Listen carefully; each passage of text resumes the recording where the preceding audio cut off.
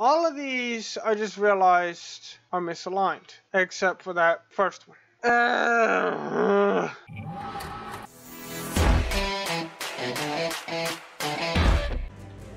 Hey guys, I'm Rod the Fox, and welcome back to Find the Depths.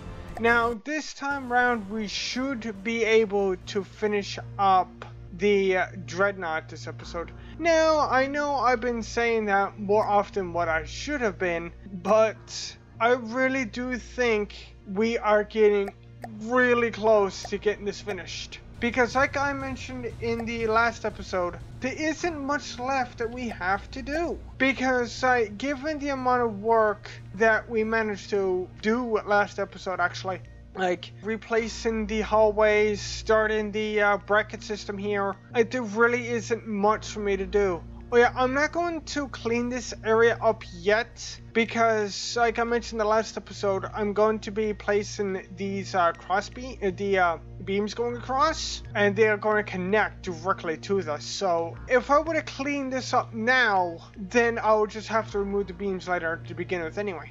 Well, right now I'm going to finish up these old doorways, and then I'm going to get ready and set up these ones here, the new ones. So guys, I'll catch you in a bit while I get these old holes all closed up. Hopefully it shouldn't take me too long.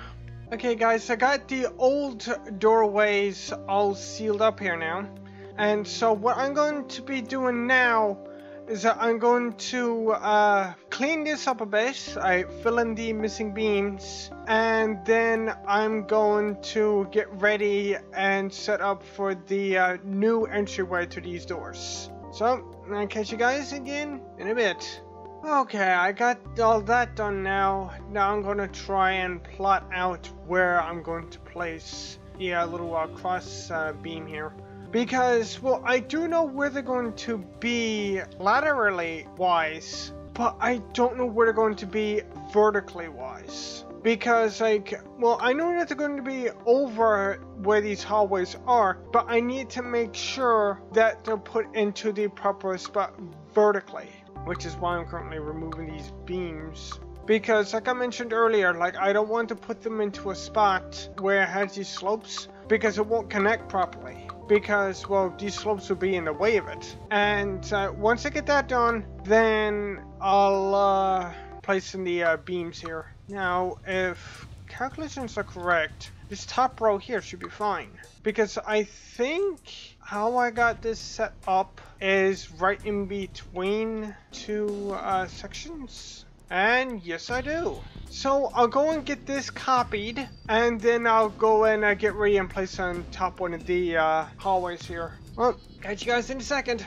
Okay, I got the first one copied. Okay, somehow managed to place it without hitting the mouse button, which is weird. But now I'm going to try and find the proper spot for this. Basically, I'm essentially trying to find the proper spot so I can have the whole entire top and bottom area of this completely covered. But it's a bit easier said than done. And I think I just got it. Yeah, because I can't go any further in, I can't go any further up, so this is, that honestly went easier than I originally thought. This one is perfectly aligned with this, yes. Hold on guys, I'll think of something here. I got it. Guys, watch. This section right here I'm about to place is one block inward. That front section here, that first one I placed in, that is one block inward from the front. So I think this will work. All I have to do now is just place in the rest.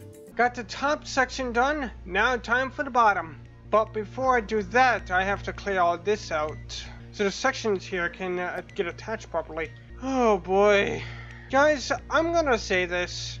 I knew this ship was going to be a big project. I wasn't expecting for it to be such of a huge one either, however. I mean, well, like I mentioned in the previous episode, I mean, the size of this pales in comparison to the Skyheaded Destroyer. I mean, that ship is always going to be the biggest ship I ever made because, well, it is. Well, the biggest single hull ship. This one is the biggest double hull ship. And well, it was going to be originally, well, not only the biggest, but the only triple hull ship, until I found out that this thing was too freaking heavy in order for it to fly. It was like a lead blimp, or lead zeppelin.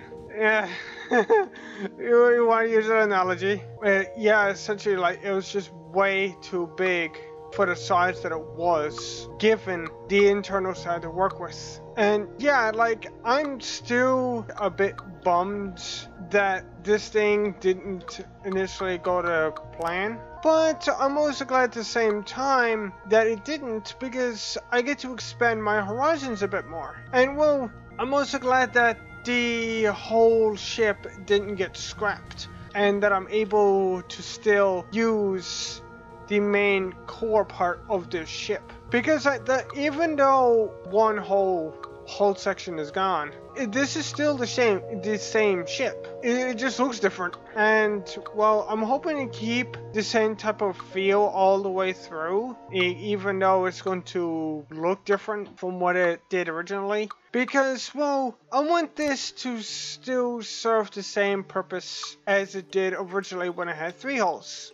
To be the BBS, the big bad ship, to basically just destroy whatever remaining factions are left. And like I mentioned in the previous episode, this will only be used for late game. So say we're down to the last 2 or 3 factions. This is when this ship would be brought in. Because not only would something of this magnitude be feasible to spawn in, but it'll also be like, okay, this is the end of the game. Let's see just how much we can how much damage we could do here. Because like, from the start to mid-game, it wouldn't exactly make much sense to spawn in something this big. And well, it wouldn't exactly be financially feasible either. Is even though the resource zones do give them more resources since centralized was deleted. Yeah, I still think putting something like this wouldn't exactly be a good idea.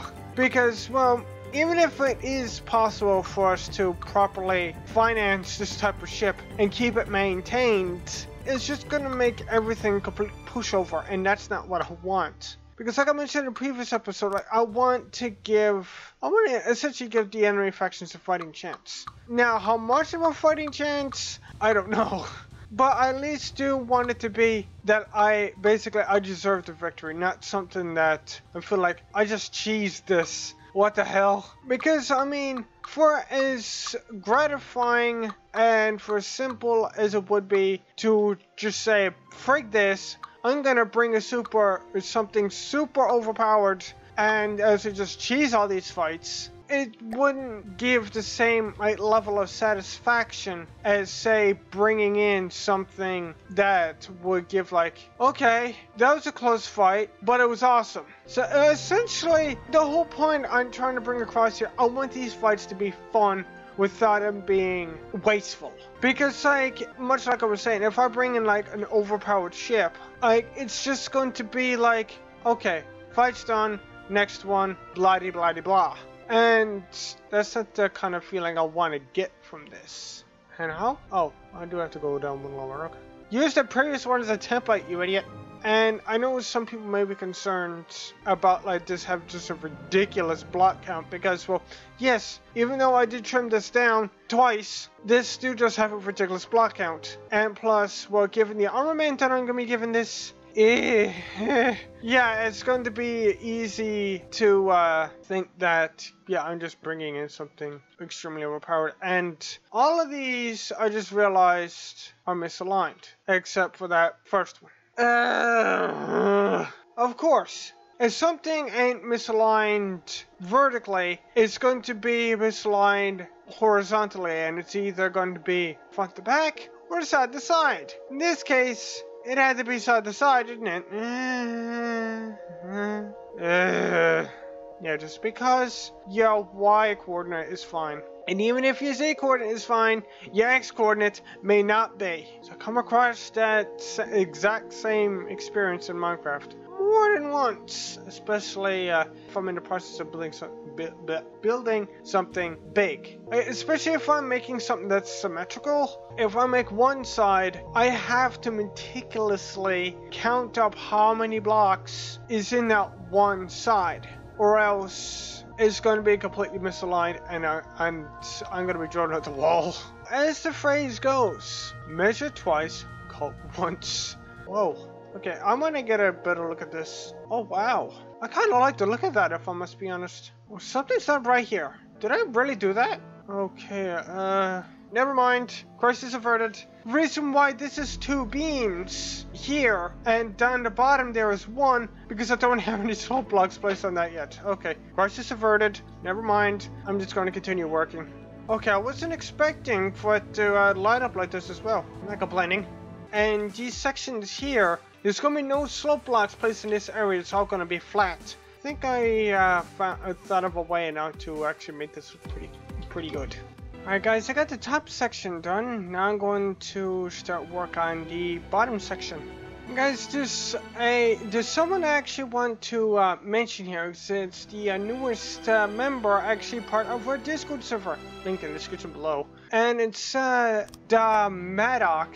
And he gave me a few tips on a few things with the cargo carrier. And that's one thing that I know I'm going to need to do is make a fast and very efficient cargo carrier, because well, that's my plan anyway, is to make a cargo carrier, because instead of like, I might also have a chain of like small resource transfer stations going in between resource zones. So that way, if a cargo ship needs quick refueling, all they have to do is either go to the closest resource zone or go to the nearest cargo station, and to be able to refuel right up really quickly. Now, one thing he suggested is using the custom jets. I was considering on using those because in general I do think that the custom jets are really cool, and I have messed with them a small bit.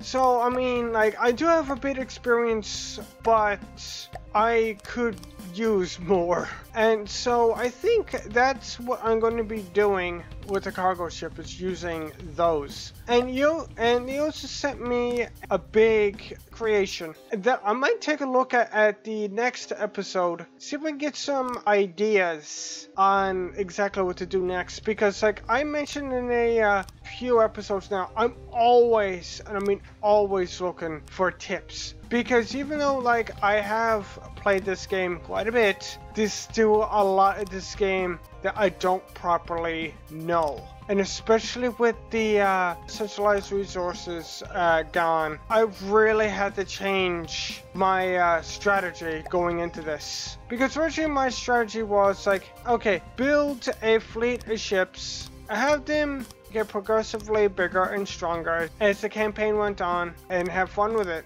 But since this centralized is gone, like I said, I really had to rethink my strategy, because originally with centralized, all I had to do was just put in enough resource storage so that the ship would actually fly in this mode here in the vehicle designer. But other than that, like, I didn't need resource storages, so that wasn't really so much of a issue. All I had to do was to make sure that the ship didn't use too much resources that we had in the pool, and make sure that the ships could hold up in a battle, and make sure that they could dispatch the enemies. And the missile fleet I had did a really good job at that, at it. Because I mean, if I must be honest, I'm quite proud of the missile fleet that I made, to the point where I'm honestly disappointed I can no longer use those without giving some heavy modification to them.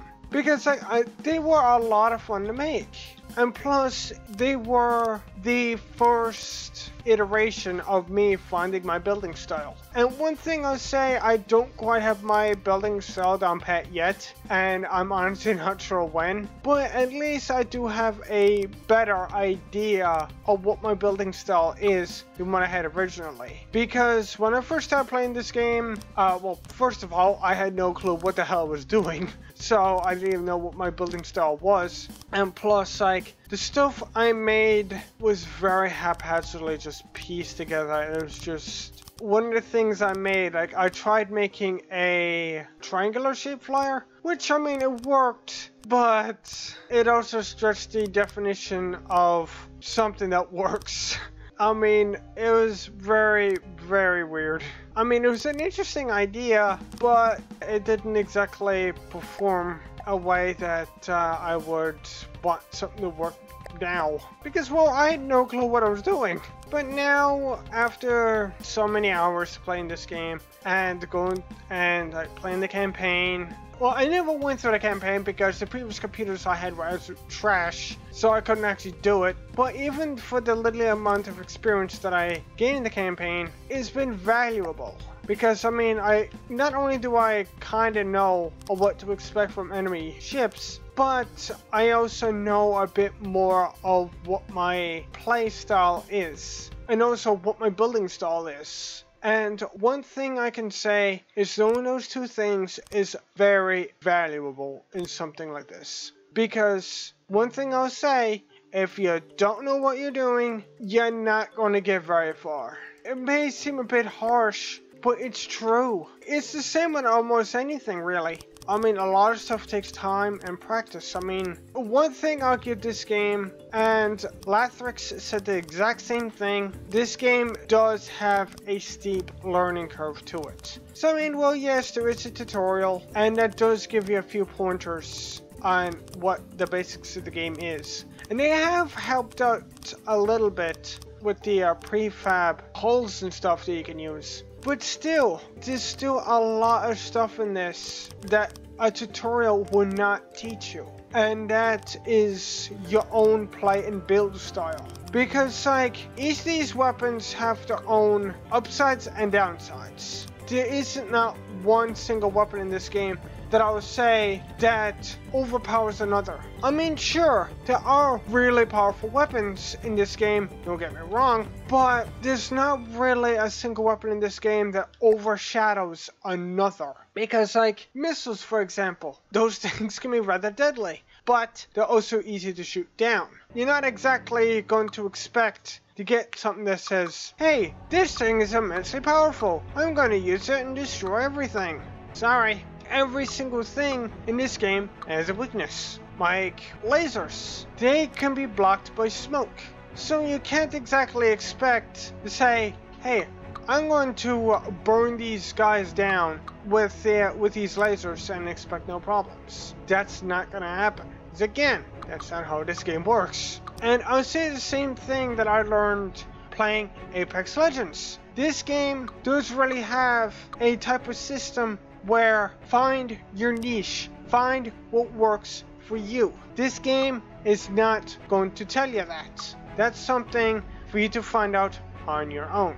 And for as difficult as what that may seem to be, I can honestly say I like that kind of system because it does give you freedom on what you want to do, but it doesn't allow you to build something insanely broken either. And like a same thing with the type of craft that you want to build. Would it be a boat or an airship? Well, one thing I'll give boats, they are a bit easier to run because they don't require as much engine power to function, because like all you're doing is just powering propellers.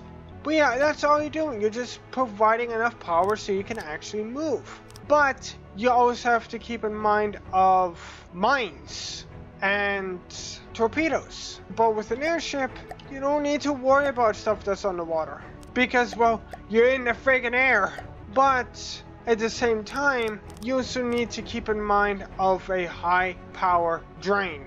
because you need a lot, and I mean a lot of power in order for something like this to fly. And I'm not going to be afraid to admit that something like this is not freaking easy. And well, I have more experience with building airships than what I do with, say, building boats. But that's not to say that I'm not exactly unfamiliar with building boats either. Because, well, I have built them before. But at the same time, if I must be honest, if I had to choose between a boat or an airship, I'd go with an airship. Because, like, I mean, sure, like I mentioned, they require more power in order to be viable. I find them way cooler. Because, like, instead of being in the water, you're in the friggin' air. And, well, I have a soft spot for flying things to begin with anyway.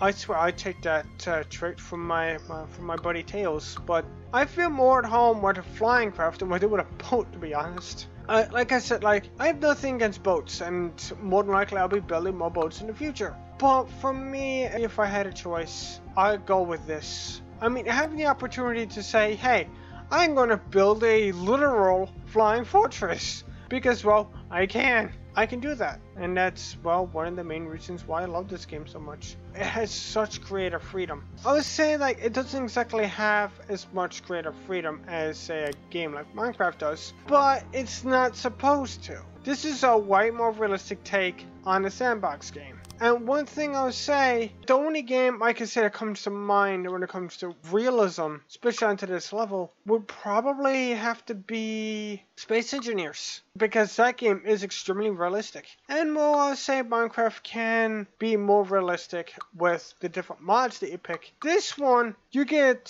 something that's extremely realistic right out of the box. You don't need mods or anything in order to, like, enhance the experience. Though I'm not saying that getting mods for this game would exactly be a bad idea, because, well, I can see how mods will also benefit this game at the same time. But I can also say that my personal experience, this game doesn't exactly have, like, the same limited feel as what Minecraft does. I would say I do love Minecraft. I played that game since 2012, and yeah, I can honestly say I love that game. Like, Minecraft is one of the favorite games.